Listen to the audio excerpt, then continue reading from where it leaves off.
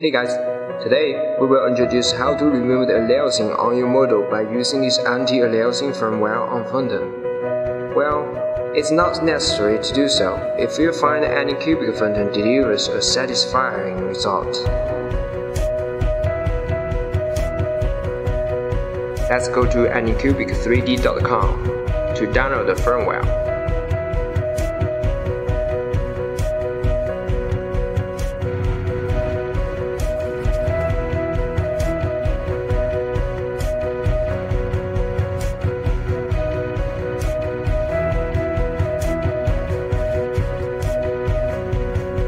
Unzip the files.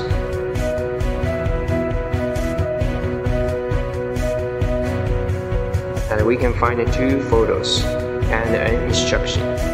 Read the instruction firstly. This firmware is a beta version. That is anti-aliasing function to Photon. You can always go back to the previous firmware version.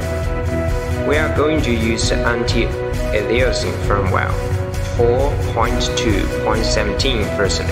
Step 1. Copy and paste both three files to USB flash disk. Please do not put other files in the flash disk.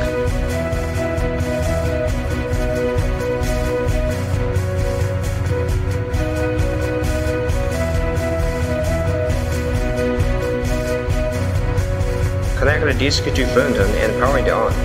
Then we load the update.lcd firmware. That firmware will be updated automatically, but before then a beep sound will be heard. But if that doesn't happen, we need to choose the file and click Print to upgrade. Photon will restart automatically when this is done. Then please find this bin file in the print menu and then click Print to update. Then it's the same way to update this txt file. After the update, turn off the Photon and remove the USB flash disk.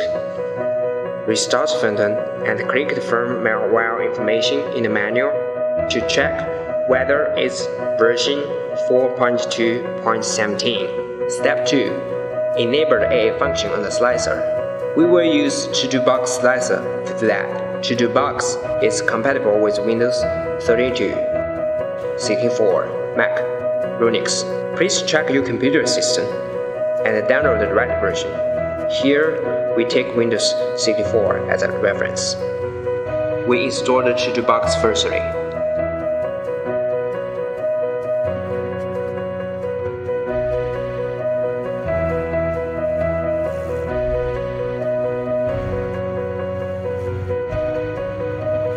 Okay, it's done.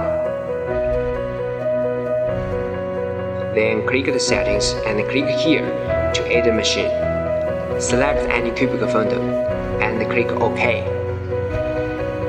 In the setting page, we can modify the settings. The settings here is just a demonstration. Then in the advanced section, we enable the anti-aliasing feature, which is off by default. Choose the lever. Upon finishing, we close the setting dialog window and import a model to slice. Here we use an egg model as an example.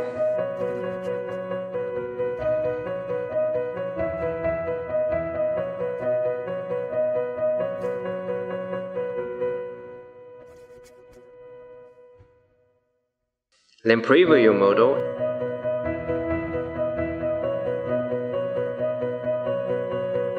and click Export to export the G-code file.